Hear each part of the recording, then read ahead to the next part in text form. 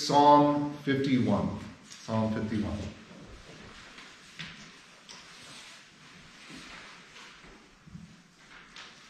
Purge me with hyssop, and I shall be clean. Wash me, and I shall be whiter than snow. Let me hear joy and gladness. Let the bones that are broken rejoice. Hide your face from my sins, and blot out all my iniquities. Create in me a clean heart, O God, and renew a right spirit within me. Cast me not away from your presence, and take not your Holy Spirit from me. Restore to me the joy of your salvation, and uphold me with the will of the Spirit. Then I will teach transgressors your ways, and sinners will return to you. Deliver me from blood guiltiness, O God of my salvation. And my tongue will sing aloud of your righteousness. O Lord, open my lips, and my mouth will declare your praise. For you will not delight in sacrifice, or I would give it. You will not be pleased with the burnt offering. The sacrifices of God are a broken spirit, a broken and contrite heart, O God, you will not despise. Glory be to the Father, and to the Son, and to the Holy Spirit, as it was in the beginning, is now, and will be forever. Amen. Please be seated for the reading. Our text for meditation is the book of Titus, chapter 3, verses 1 to 8. So this comes up after Paul has exhorted Titus as the pastor on Crete to urge the various members of the congregation in their respective capacities to good works. Remind them to be submissive to rulers and authorities, to be obedient, to be ready for every good work, to speak evil of no one, to avoid quarreling, to be gentle, and to show perfect courtesy toward all people. For we ourselves were once foolish, disobedient, led astray, slaves to various passions and pleasures, passing our days in malice and envy, hated by others and hating one another. But when the goodness and loving kindness of God our Savior appeared, he saved us, not because of works done by us in righteousness, but according to his own mercy, by the washing of regeneration and renewal of the Holy Spirit, whom he poured out on us richly through Jesus Christ our Savior, so that being justified by his grace, we might become heirs according to the hope of eternal life. The saying is trustworthy, and I want you to insist on these things so that those who have believed in God may be careful to devote themselves to good works. These things are excellent and profitable for people. This is the word of the Lord. Thanks be to God. Let us join together in the offertory on page 255 in the hymnal.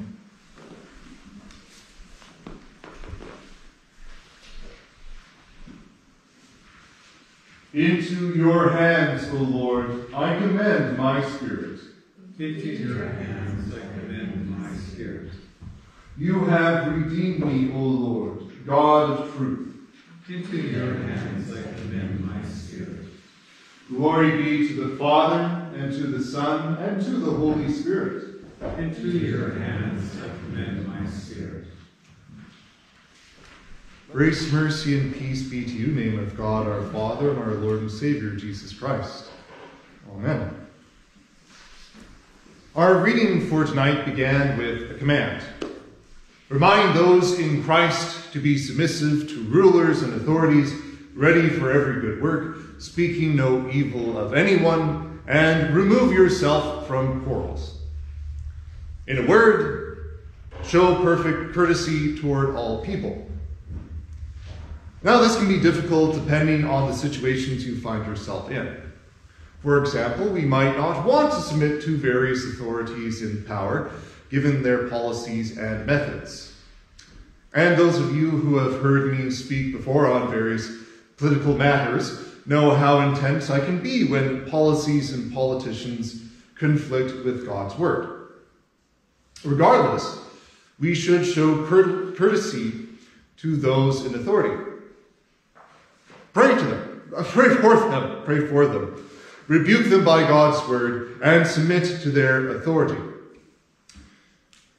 We do not comply with anything against God's will, though, that they may ascribe to us, try to make us do, but we should still show respect to the offices of authority, even when those who fill those offices might not live up to the standards of those offices.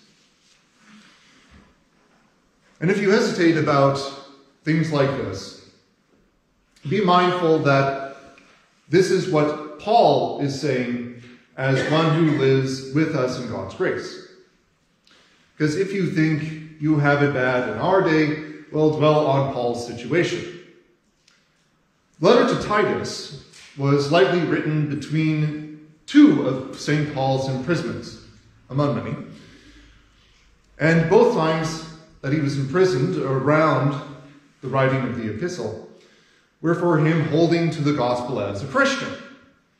Now, the first time, he was arrested in Jerusalem by Roman authorities at the direction of the Jews who were denying Christ. And after 2 years in prison and a delayed hearing, which eventually set him free, Paul was imprisoned again, later under Emperor Nero, who was himself known for his cruelty and perversion. Nero had Paul executed as a move to appease his constituents. Yet Paul is telling Titus and us to submit to the authorities who are over us. This is part of the perfect courtesy we are to show to all people. Even if we are shown evil and vile threats, even if we are slandered and persecuted, we are to show the love of God and the justice of the Almighty. We should give an answer to these people as to why we show love and not hatred by sharing the hope of Christ within us. And all the while, we can and should speak God's word of condemnation for sin, while not committing the same sins that are committed against us. So, in a word, we are to suffer by doing good. This is what we do. This is who we are. This is how we are like Christ.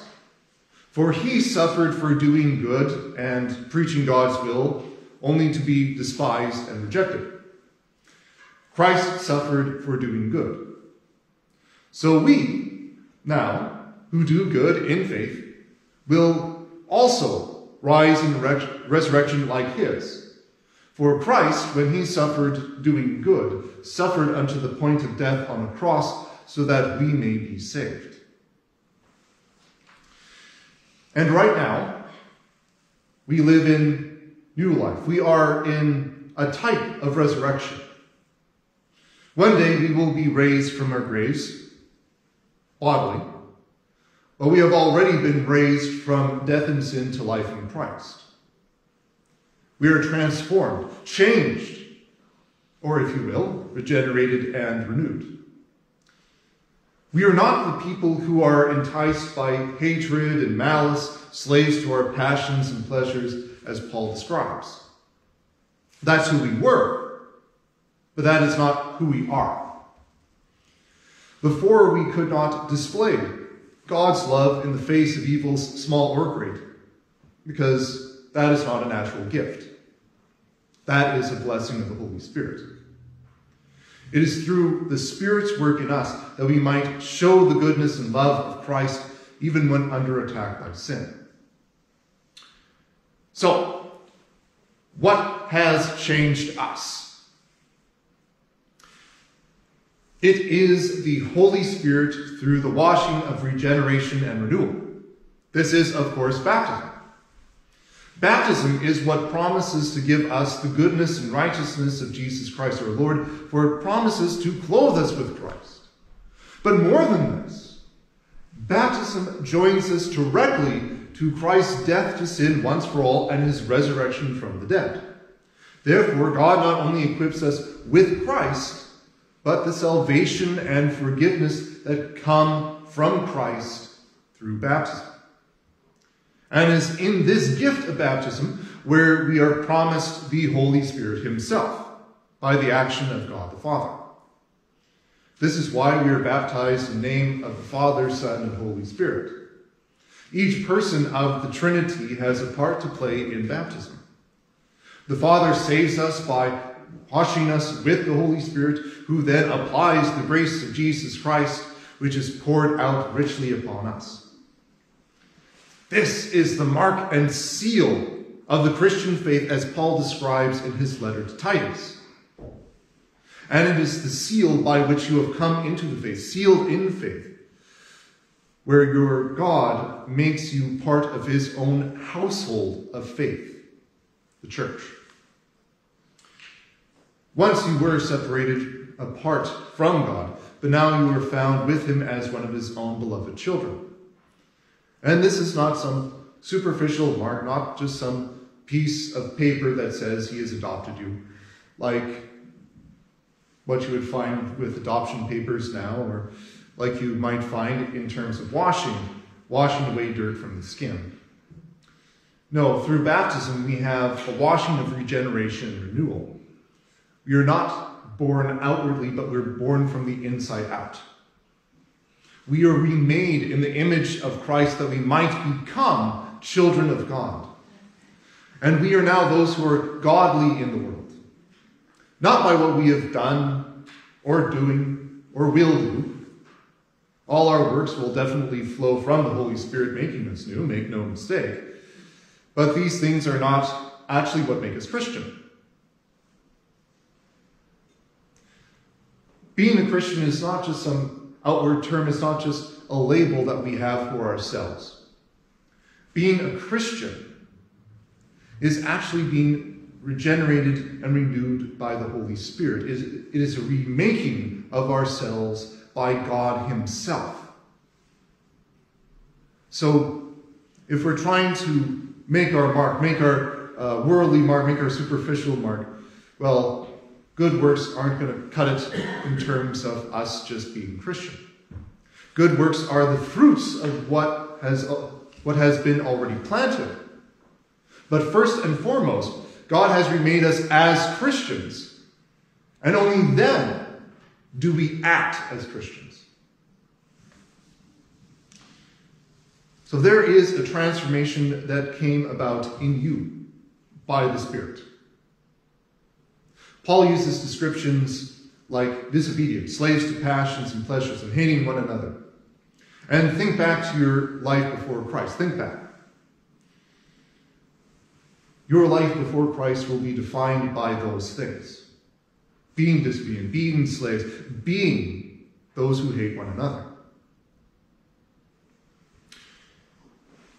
But when we try to think back about this, it's probably going to be hard for quite a few of us, because before we came to Christ, we were just infants. We were baptized as infants. And having grown up in the promises of Christ, well, you might not remember who you were before Christ.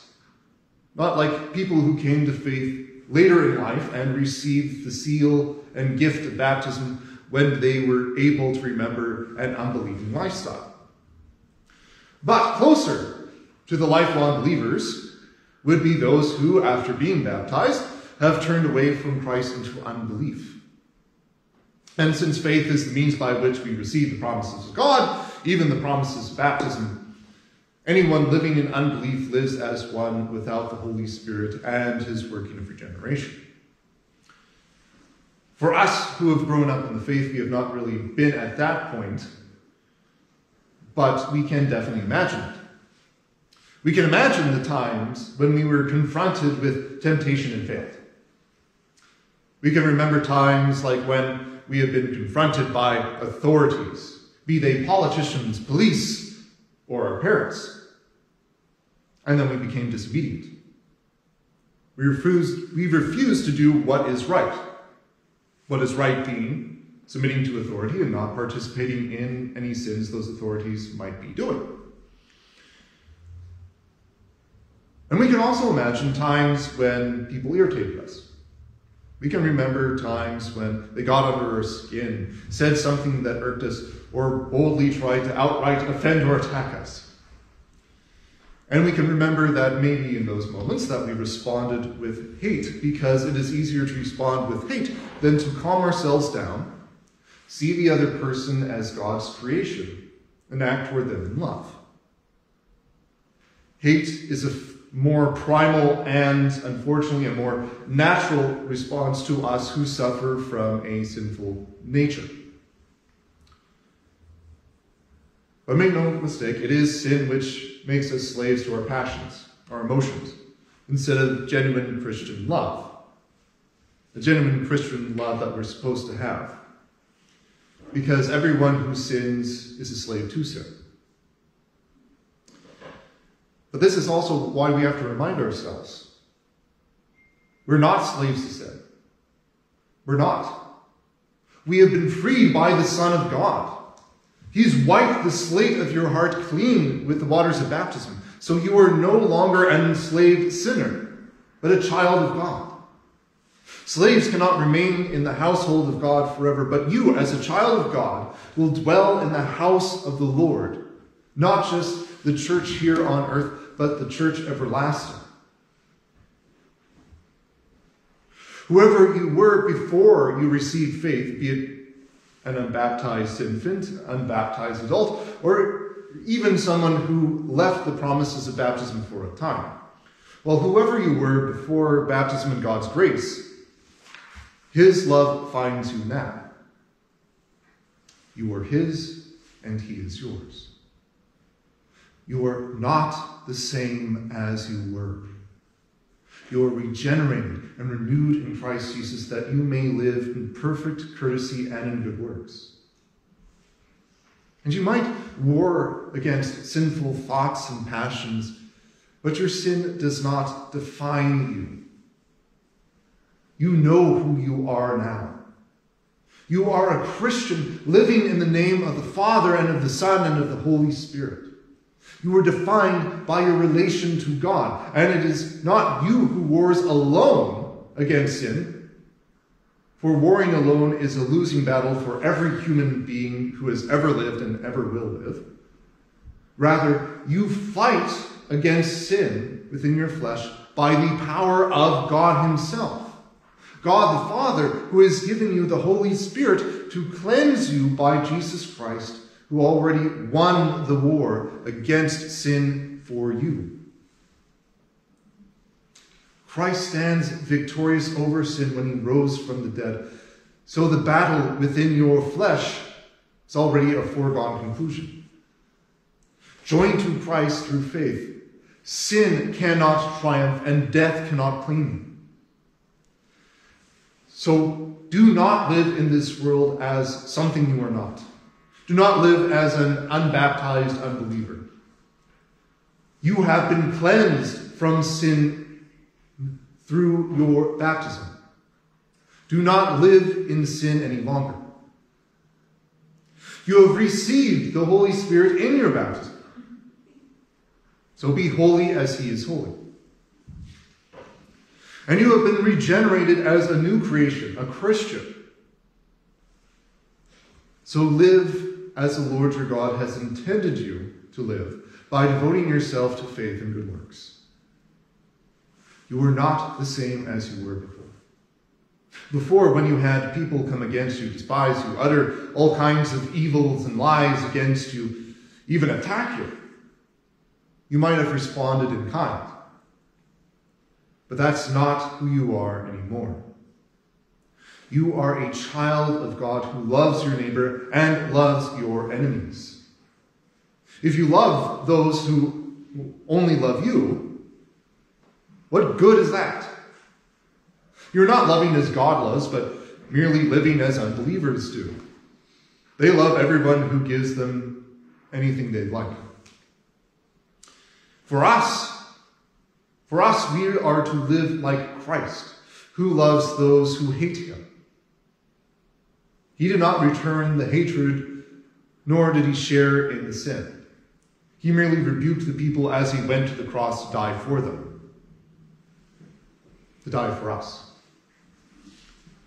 Even if we feel at war with the sins of our flesh or the sins of the world, Christ has already won the victory at the cross for us.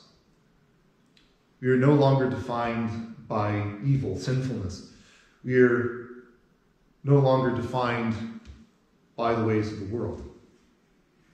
We are defined by what God has made us to be in baptism. We are defined as those who are regenerated, renewed in Christ our Lord, that we may live in him and like him. So we are also defined as those who can do good works in this world for the benefit of one another, even the enemies who are against us, that we might love them as Christ has loved us. Amen. May the peace which surpasses all understanding guard your hearts and your minds in Christ Jesus our Lord. Amen.